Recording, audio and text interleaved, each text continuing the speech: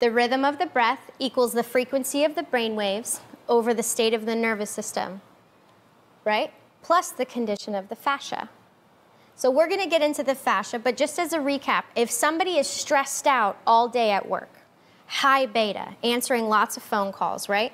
What do you think is being transmitted through their nervous system during that time? Probably high stress.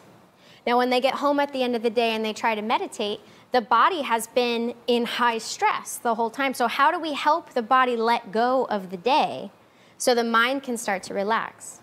Well, we first have to look at what's holding the nervous system tissues in place. And that's the fascia.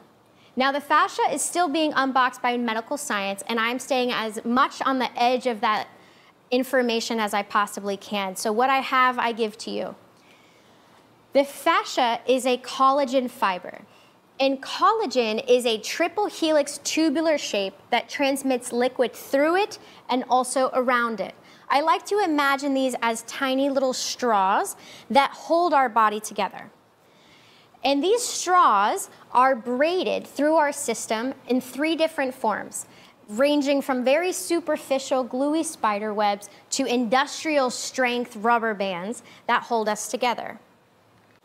So this would be an image of the superficial fascia just underneath our cheekbone. You can see it's very like a gluey spider web, right? And dense as well.